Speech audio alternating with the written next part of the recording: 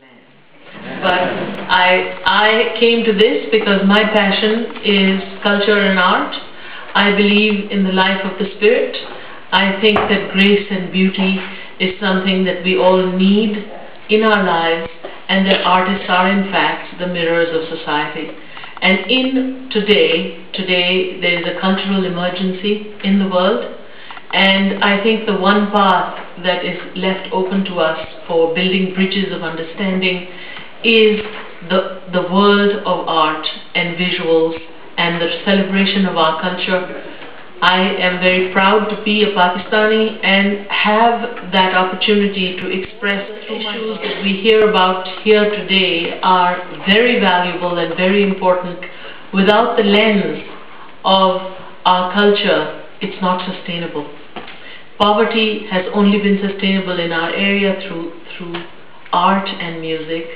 So the books that I have made, Legacy of the Indus, Lahore, the City Within, Legends of the Indus, and the new work, which is about to be released, is called Sacred Spaces, A Journey with the Sufis of the Indus. So these are all books and exhibitions and celebrations of traditions that inspire us, that nurture us, and are the bedrock on which we stand. Artist, painter, sculptor, graphic designer, and a filmmaker.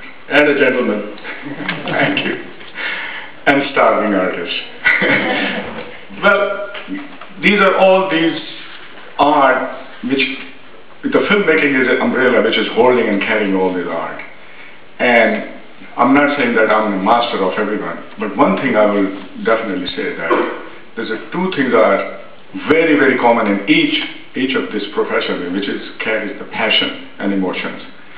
And in the painting, which I have to go through when I was studying, I come from a very small town, Jhan, in Pakistan.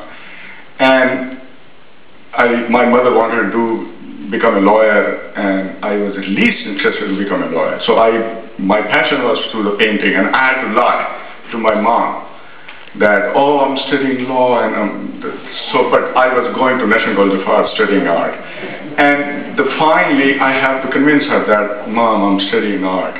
So she said, oh, you're gonna paint cinema boards? The art is not only to paint a cinema board. There is much more in that. It develops the psychology of the human being. How you treat, how you make, not necessarily just to paint the board or cinema board or the painting or on the canvases. It develops the attitude. It develops the sense of design, which process your mind start to makes you thinking that how you develop the sense of design. Not only the design, and then the cinema, and then all those things which helps to do that. And now I come back to the cinema. Only the difference is there is a still images and the other cinema is a moving images. Only the canvas is still there. There's a still canvas and there is a moving canvas. So the both things are there, and I want to draw the attention of the audience that, trust me, there is a lot of money in the entertainment industry. And I thank to the digital invention, and the digital invention is make me, the person like me who does not have that much money, and I produced 5-6 films, and which went into I made the money, and there is areas which I can bring the attention to all the investors, so they can invest the money and make the money on supporting the film, not only the intellectual property, not only the intellectual films, but the commercial films also. The biggest thing which not many people put their attention and see that avenue is the libraries. Come as come 500,000 libraries are in this country, and every library buy the film, 2 or 3 films. If you just think about it, if you make $5 on each DVD, you could be on one project, millionaire. And so that's what, and any movie nowadays, they make the 30% of the whole money from the theatrical release. 40% they are making on the DVD. It's a huge market which I want to draw the attention of all these people who has the money, want to invest the money on this, in this baby. And 30% come from the cable, and he knows he's a master of the cable and the music industry and the cable industry. So think about that. And I have a plan. I mean, I'm working on a film, which I have a script ready, and I have a 3-4 Hollywood actors which like to willing to help me to put this project together, and only the investment is $100,000, and which I gives you the $100,000 project, the worth of a $5 million project, and converting digital into the 35 millimeter is very inexpensive. Just $20,000 you can convert into the 35 millimeter cinema, and it goes to Latino director Amaros Perros. You maybe know. Amaros Perros, he invested only $2 million on this film. Just the theatrical release in US, he made $7 million. Just the theatrical release in the US. International theatrical release is phenomenal. And then triple the money you can make from the DVD. Every country has the commission agents. You just call them and they're sitting to get the commission and sell your DVD. So Mumtaz, I think it sounds like you got into this to make money. Well, it started with a passion, but I'm trying to bring the attention of the people, of the Pakistani people. They don't want to go to the entertainment industry. I mean, even working class, either they would go buy gas station, either they buy cab and a few of the 7-Elevens. But I will draw the attention to this one. Please invest into the entertainment industry also. Thank you very much. Thank you. Okay. Now you've brought out the clowns, and here we are. I'm an actor. Are you going to do the greed is good speech? The greed is good speech, yes. Greed is very good speech. No, I think this panel today is about path less traveled, and I would like to kind of take you back a little bit. And I think we think that this path has not been traveled before, but from my own background, I can tell you that I have been in this business for 5 generations. So for us to say that this path has not been traveled would be a fallacy, because all it needs is bravery. And I'll give you an example. My great-grandparents were, what ends up happening is that we leave artists on their own to find their way through. Their support system is not there, and I think that's something that we really do need to work on. As important as it is for us to have a healthy economy, it is also important for us to have a very healthy artistic economy and an artistic culture, because I think it broadens the base of the country. It shows us off in different ways. I think only talking about science, although science is important, that, you know, somebody's body, what we can do with it, what cures we can bring to the body are important. Not to be confined by small things. It is important for kids to be able to dream, because maybe not all dreams come true, but somebody somewhere has to start that dream. And that dream comes from creativity. When you break down the walls, when you break down inhibitions of a child. So there needs to be some focus put on that particular area in our country. As far as I'm concerned, I was born here. My parents at that time were studying film and theater at UCLA. They went back to Pakistan. My father was the Secretary General of Pakistan Arts Council for a while. He set up the first training institute for television. I came back to this country in 1980. I got my education in development studies, which is issues related to third world countries, and I concentrated at that time, although I started off as more of an economics major, but I found myself always in front of a theater. It was something that I always wanted to do. And I wrote to my parents and I said, you know, I want to follow in your path, and I thought they would be very supportive of it. And much to my chagrin, they almost got down on their knees and said, do anything else but this. Because it is a hard path. And for many years, we kept writing back and forth, and their question always was, why? To survive in this business. And you need to have ways to save your core, because there's plenty of rejection, there's plenty of heartbreak, but you need to still live. And that was their concern, and every parent's concern. I mean, I think your mother's concern was a valid concern, that she wanted you to be a lawyer, because all our parents want is for us to be, you know, happy, well-adjusted kids. Anyway, I finally got their approval. I had by that time started off my journey into acting and theater. I got my master's degree from Harvard in theater, and from that point on, I've done, I think, probably 40 to 50 stage plays. I've done about 40 to 50 television shows, and I've done a reasonable amount of film and TV coming out, which is probably going to go to Sundance, called Ashes, and I have another movie coming out next summer called Star Trek. So it is and closing, my only point is that it is a hard road, and it is a road less traveled. But I think my only appeal to all of you will be that if your child wants to go into this, or if any way you can help somehow to sustain the people who want to take this new road, support them, because you'll be surprised what we can do as long as we have the support of the community, of our parents, of our society, of our friends. That's what sustains us during our darker times. So hopefully that is something that we'll all think about as we leave this hall today, and maybe we can make something new happen. Maybe there'll be other pioneers who come along. Thank you. And in spite of the call recently to be a part of this exceptional panel, not with this one only, but the whole day. And there was a lot of things that, I've been here since 9 o'clock and sitting in this room and listening to a lot of different people coming in from different backgrounds. And like you said, we're the comedians at the end of the day to lighten up the mood a little bit.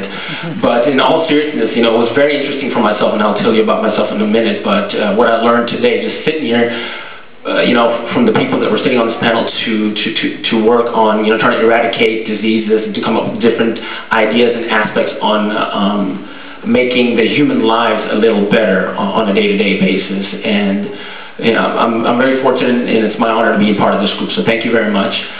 My passion, like HiMY SYeD said in the last segment, and as Farhan Bhai just said, that it's about passion. And I was born in Karachi, Pakistan, and my parents took me to Germany. I lived in Germany for about 8.5 years, grew up over there, went to school. I'm fluent in German, and my parents have always instilled in me, since we were little kids, especially my father, who was a risk taker since the day he left Karachi at the age of 17, ended up in Germany with no money in his pocket, and basically, but get your education. And he's been telling us that since we were 4 years old, 5 years old. Growing up in Germany, as everyone knows, Formula One racing and Autobahn is what's popular over there. So I was surrounded by that for the first 8 years of my life. Came to the United States in 1983, moved to Dallas, Texas, and that's where I've been ever since. My father got into the real estate convenience store wholesale business, and has been doing that for many years. But as I started to grow, he kept on saying every morning at breakfast that, do whatever you want, do whatever you want. And I've always had a passion for motorsports. I mean, since the time I could remember riding a bicycle, I was racing against local kids in the neighborhood, just racing them, crashing, falling down, bruising myself, playing, Michael Schumacher. But, growing up here in the United States, I wanted to pursue this. So at the age of 16, as I was getting into high school and getting my driver's license, I told my dad I'd like to go and start racing. And he says, you're crazy. First of all, go finish your high school, and then we'll talk about it. As I graduated from high school, I told my father, hey, I'd like to start racing now. I think this is a good time. I've got my high school education. I think I'm well educated. Let me go ahead. At that time, of course, being 18 years old, being immature, a bunch of kids out here, you want to go race, you want to become an actor, an artist, you want to play basketball, be a football player. I understand where these kids are coming from, and I will tap into that segment in a minute because it's very important. Because if we do decide to do this down the road, or whenever I give you the permission to do this, no one has ever done this in our culture. You would be the pioneer. We don't know anything about the motorsports industry. I can put you in a convenience store. I can get you anything you want besides getting you to where you want to be in NASCAR or Indy cars. I went and got my education at American University, got it, in 1998. At the time of graduation, it's a bit funny. My father came and gave me a hug, and I said, Dad, you have a degree? Go and hang it on your office wall. But at that time, he says, okay, how about getting your master's degree? I looked at my dad and I said, you've got to be kidding, man. What about the deal that we made 4 years ago? But you know what? I was very fortunate. Unlike everybody else, I was very, very fortunate, shukran God's blessing, that my parents were very supportive. When I told them I want to go racing after college, and I was very serious about it, they did not say no. They said, fine, do whatever you got to do. You can jump into a car and play Dale Earnhardt. No, it doesn't work like that out there. I think what I realized over the years, and I've been doing this for 10 years, you can't become a CEO of a company overnight. You have to go through the stepping stools, the ladder system, in any business, whether you're a professor, an actor, working for Pepsi, anything. You've got to go through the ladder system. Got my racing license, came home. My dad said, looking at what? I said, I don't know. It looks like there are a lot of stickers on all these cars, and literally, this is what happened. We sat down and said, I don't know what to do next. I couldn't pick up the phone and call, Imran Khan, the cricket player, who's not a race car driver, and say, hey, buddy, how'd you get started? I literally had no clue. My family had no clue what the heck we were going to do. And I said, Dad, I think I'm going to have to start writing some letters to corporate sponsors, asking them for funding. So my dad takes out a legal pad and says, okay, here's the pad, here's a piece of paper, here's a pen, and start writing. Race car driver, can you fund my racing program? Of course, no experience, nothing, didn't even know how to put on a tire, but I was passionate enough that I wanted to learn the business. So I got rejected, and rejections started coming in, and I told my dad, I don't think we're going to be able to go anywhere, so I'm going to need some support from you. And like I said, sometimes you have to take your own money to invest in it to get something going. I was fortunate enough for my father to write me a check to go to a racing series, which I started, came home, brought home the bills, and it was very expensive. I realized that's not the way to do it because it's going to be more expensive on us. I decided to buy a couple of race cars. Bought the race cars, great. Didn't realize I'm going to need a crew. You need people to work on the car, to change the tires, to change the oil, to change the setup of the car. Didn't realize that. So I started to go to local car dealerships and started talking to some mechanics and brought some mechanics on board. I ended up getting Benny Keith Beverages on board, which is the largest distributor in Texas for Budweiser products.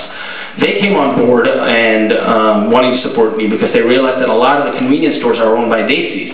So it was a business-to-business relationship that I brought on board that my father had instilled in me and in the system. We kept on moving up, and in 2005, I was given the opportunity to race in the World Cup for the country of Pakistan, its first national team. I got the call by default because there was no other driver out there. They did their research, they couldn't find anybody. My name kept on popping up, so I was very fortunate to represent my nation, home nation of Pakistan, a few years ago. I got done with that. I ended up getting a few more sponsors on board. One of them I'm going to recognize. They've been very supportive. It's a Pakistani-owned company out of Houston, Texas, Tata Energy. I don't know if you guys heard or not. They're an electric company, power company that provides power to commercial and residential property. So they came on board because they believed in what I was doing, and in turn, getting the marketing services for them for the Daisy community in NASCAR. I'm one level away from NASCAR. I drive stock cars that are 600, 700, 800 horsepower, almost the same weekends as Dale Earnhardt Jr., Jeff Gordon, all the big boys that you see. And what I learned over the years is I'm trying to do something totally different. I'm trying to bring diversity to NASCAR. Every weekend, that you see. How does Joe Sixpack feel about it? Some Joe Sixpacks don't like it, and some are okay with it. But you know what? That's part of life. I mean, I can't please everybody, and I'll do whatever I have to do to get into the sport. My family's been very supportive. My corporate sponsors have been very supportive. And I call it the Tiger Woods effect. That's what my goal is. I am one level away. Next door that'll open will be NASCAR. And I've gotten this far, 10 years into it. Nothing's going to stop me. If something's going to stop me, it's going to be him.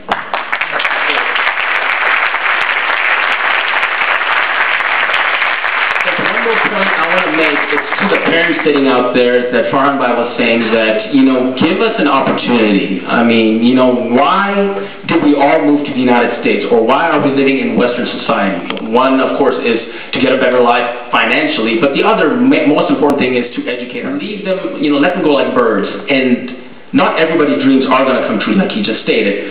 But you can't have it where the son or the daughter comes home and says, you never gave me an opportunity, maybe I could have made it. So let them get their education, and then let them do whatever they want in life, because we're very fortunate living here in the United States of America to be able to pursue things like this. So moms and dads, let them free.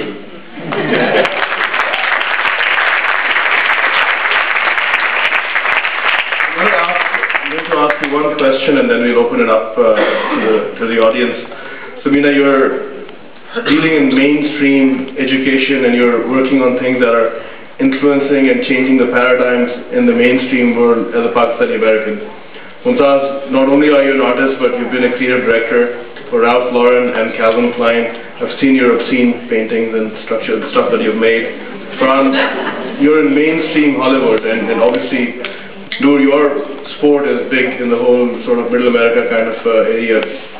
As Pakistani Americans, do you feel you have challenges that are different than an average American would have? I was lucky in having the very best. I went to Yale, I went to Harvard, and I believe in excellence. I believe that if you make something excellent, they will beat a path to your door.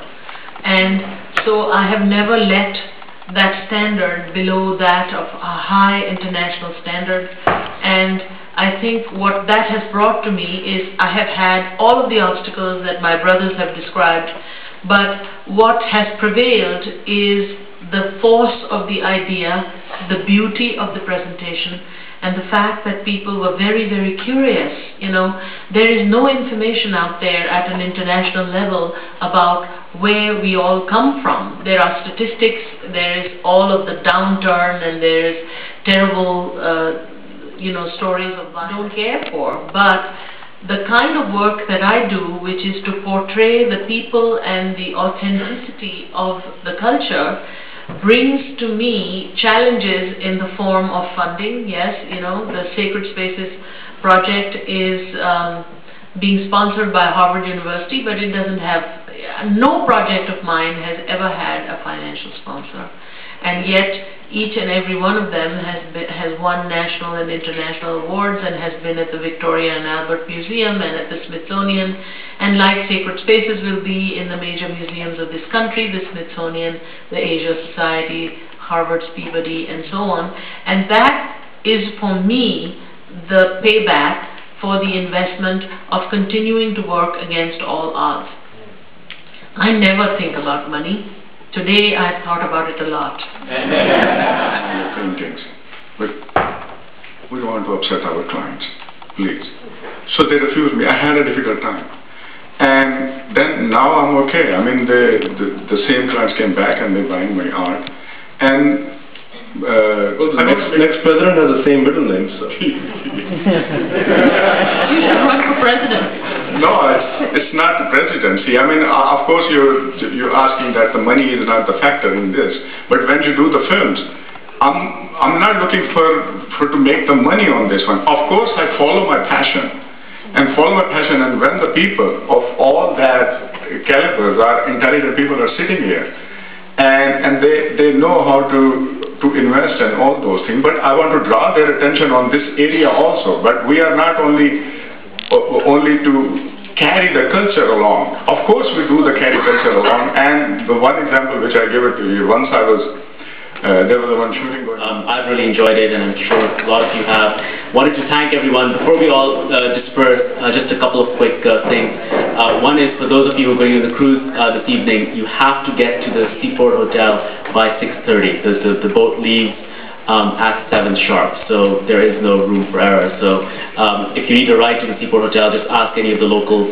We'll be able to give you a ride, but it's the Seaport Hotel. It's only about 10-15 minutes from here, so it's not a big deal. And lastly, before we leave, a lot of people have really contributed to this. It's been a group effort, but there's 3 people I really want to recognize. The first is Ifti, our president. He's just spent so much effort on this one. Thank you for your leadership. And the other 2 people are Tanya and Mo Idris. I mean, this is...